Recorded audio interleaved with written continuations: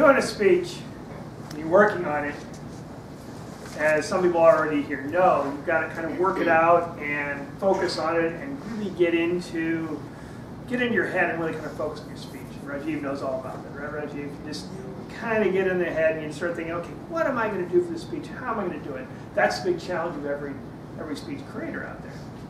How do you do that? How do you make that thing? So that's what happened to me. I went to Toastmasters. I started getting into my head and thinking exactly what am I going to do this speech? How am I going to make this work? How am I going to get everything all put together? How am I going to get everything fine? How am I become a legend in my own mind? That was the goal. Just get everything all straight and all together. Well, the thing on Toastmasters, as you'll see in a little bit, is you give a speech first, and then afterwards you get an evaluation. So I got this speech together. Perfect speech. Figuring out everything exactly where it was going to go. And then I gave the speech, and then afterwards I got a comment for an evaluator. Kind of a big guy.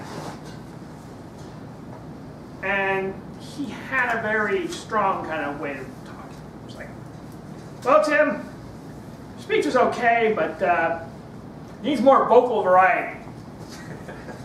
And you need to move around on stage a little bit more, and you need to be authentic.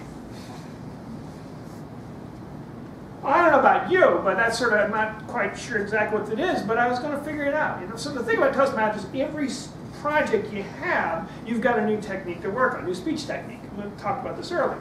So I thought, okay, new speech, new technique, new speech, right? New speech. But new speech, but I got to have vocal variety, move around on stage more, and be authentic. So I started thinking, how do you do that? How do you get vocal variety, moving around the stage, and being authentic? And then it occurred to me that maybe what you really want to have is a kind of a drunken southerner. Because that'd have the accent, and have the moving around on stage, and it'd be, authentic to people from the South. So I thought, and you look at me like, how did you ever think this was a good idea?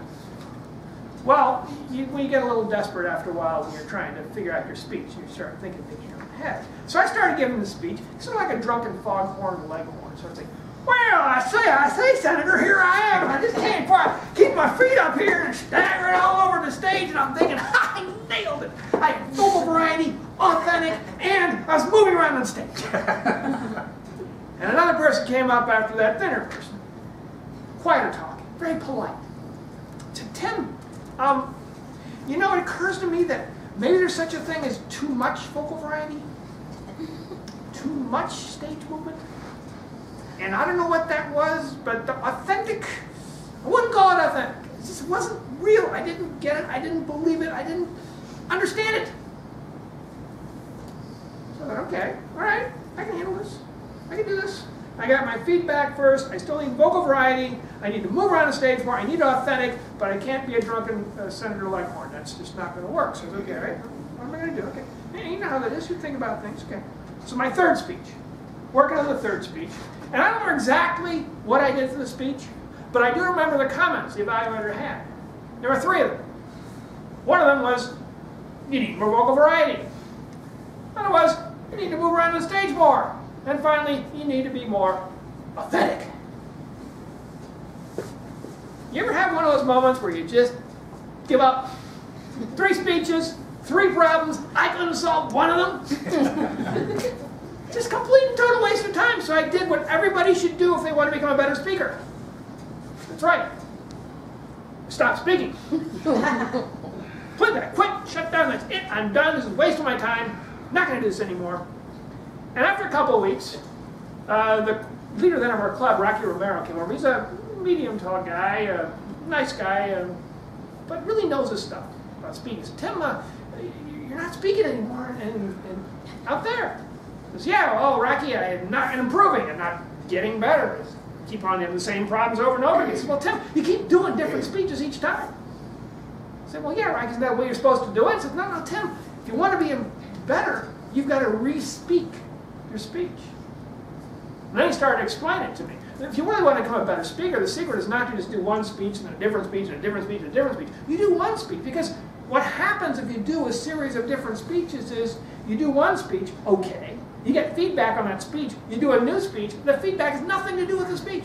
The speech is feedback, it's over, it's done, you're doing a new speech, you don't improve.